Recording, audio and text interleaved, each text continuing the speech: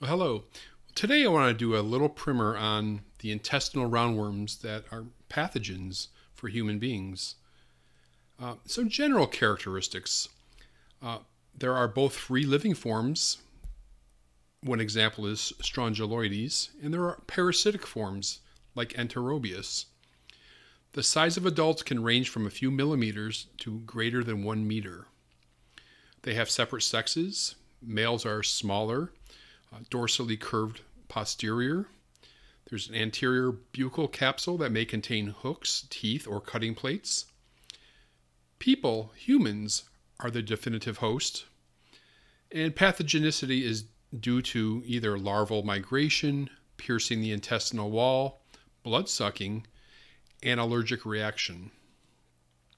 Enterobius vermicularis, the pinworm. This is the most common worm infection in the United States, and it's very common in children. The life cycle, the eggs are deposited on the perianal folds. Self-infection occurs by transferring infective eggs to the mouth with hands that have been scratching the perianal area. Person-to-person transmission can also occur through handling of contaminated clothes or bed linens. Enterobius may also be acquired through surfaces in the environment that are contaminated with pinworm eggs, like curtains and carpeting. Some small number of eggs may become airborne and inhaled. These would be swallowed and follow the same development as ingested eggs. Eggs become infective in 4 to 6 hours under optimal conditions. Symptoms and pathology. The most common clinical manifestation of pinworm infection is an itchy anal area. When the infection is heavy, there can also be secondary bacterial infection due to the irritation and scratching of the anal area. Often the patient will complain of teeth grinding and insomnia due to disturbed sleep, or even abdominal pain or appendicitis. Infection of the female genital tract has been well reported. Diagnosis. The eggs measure about 50 to 60 microns by 20 to 30 microns. They are elongate and oval and slightly flattened on one side, giving them a loaf of bread appearance. They can be diagnosed by applying cellulose tape to the anus of a suspected patient, especially in the morning before the patient's first bowel movement. Eggs will adhere to the tape and can be seen microscopically. Occasionally, adult females may be found. Examining stool samples is not recommended. And this is a pinworm paddle. This is the same principle as the Scotch tape or the cellulose tape method. And it's just a plastic paddle with a sticky end, and you press it against the perianal folds. Trichuris trichiura, also known as the whipworm.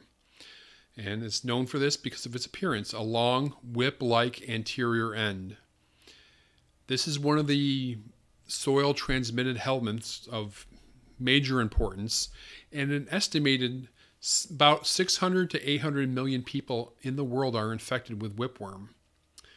Whipworm, hookworm, and Ascaris are known as the soil-transmitted helminths of the parasitic worms. The life cycle. The adult worms that are about 4 centimeters in length live in the cecum and colon. Unembryonated eggs are passed with the stool. Eggs become infective in 15 to 30 days. Then they are ingested by a human.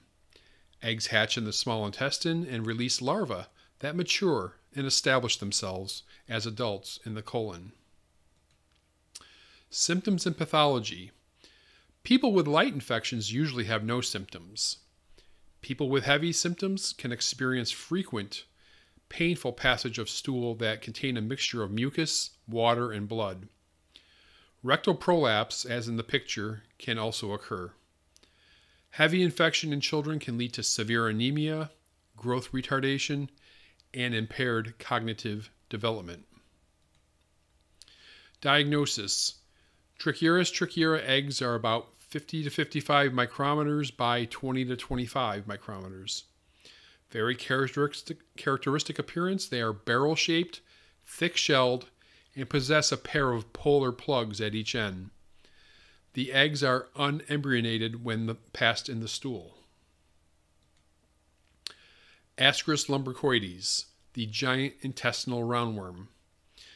Ascaris lumbricoides is one of the commonest and most widespread of all human parasites, with an estimated about 1 billion people infected any time in the world at one time. It is found in association with poor personal hygiene, poor sanitation, and in places where human feces are used as fertilizer. This, like Trichuris, is a soil-transmitted helminth. Life cycle. Infection occurs by ingestion of the infective egg in contaminated food or drink, or from the contaminated hand. Following ingestion, the larva hatches in the small intestine, penetrates the blood vessels in the small intestinal wall. Then there's a larval migration, liver to lung to alveoli to pharynx. After migrating up the trachea, the larvae are swallowed. In the small intestine, they grow into mature worms. After mating, the female produces large numbers of eggs. About 200,000 eggs per day per female are passed in the feces, Symptoms and pathology. If symptoms do occur, they can be light and include abdominal discomfort. Heavy infections can cause intestinal blockage and impair growth in children. Other symptoms such as cough are due to migration of the worms through the body, and you frequently see high eosinophilia. Diagnosis. Fertilized and unfertilized Ascaris lumbricoides eggs are passed in the stool of the infected host. The fertilized eggs are rounded and have a thick shell with an external mammillated layer or a corticated layer that is often stained brown by bile. In some cases, the outer layer is absent, known as decorticated eggs. Fertile eggs range from about 45 to 75 microns in length. Unfertilized are elongated and larger than fertile eggs, up to 90 microns in length. Their shell is thinner and their mammillated layer is more variable, either with large protuberances or practically none. Unfertile eggs contain mainly a mass of refractile granules, and the content is amorphous. And these are some drawings of the different types of eggs that you may see in the stool. On the left, of course, is the fertilized corticated egg. In the middle, the unfertilized egg. And on the right, the decorticated fertilized egg. And again, here's some more pictures. These are unfertilized eggs. One with no mammillation, and on the right, one with lots of mammillation. Fertilized eggs, on the left, corticated, and on the right, decorticated. Hookworms. Ankylostoma duodenale and Necator americanus, the Old World hookworm and the New World hookworm, respectively. There's an estimated 576 to 740 million people in the world infected with hookworm. Eggs are diagnostic, larvae are rarely. Rhabdidiform larva, the non-infective first stage larva. Then there's the falciform larva, second stage infective larva, which are free living. Many times people get infected with a hookworm by being barefoot on contaminated soil. Life cycle. Adults in the small intestine. The eggs and feces are under most favorable conditions, moisture, warmth, and shade. The larvae hatch in about 1 to 2 days. They release the rhabdidiform larva that's grown in the feces or in the soil. After 5 to 10 days and 2 molts, they become falciform or third stage larvae that are infective. The larvae penetrate the skin and are carried through the blood vessels to the heart and then to the lungs. They penetrate into the pulmonary alveoli, ascend the bronchial tree to the pharynx, and are swallowed. The larvae reach the small intestine where they reside and mature into adults. And here's a picture of the life cycle. Symptoms and pathology. Ground itch. This is a severe itching at the site of larval penetration. Larval migration, you may see blood in the sputum. Most people infected with hookworms have no symptoms. Heavier infections, you may see iron deficiency anemia caused by blood loss at the site of intestinal attachment of the adult worms. It is the most common symptom of hookworm infection. Diagnosis. Egg and occasionally the rhabdidiform larva may be found in the stool. The eggs of an ankylostoma and Necator cannot be differentiated microscopically, so if you see them, you would call them hookworm species. The eggs are thin-shelled, colorless, and measure about 60 to 70 microns by 35 to 40 microns. The embryo that's seen inside, you may see a 2 to 8 cell stage of cleavage.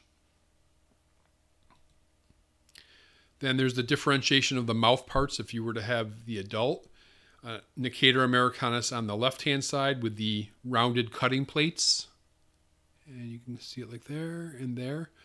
And Ankylostoma duodenale on the right with the sharp teeth for attachment.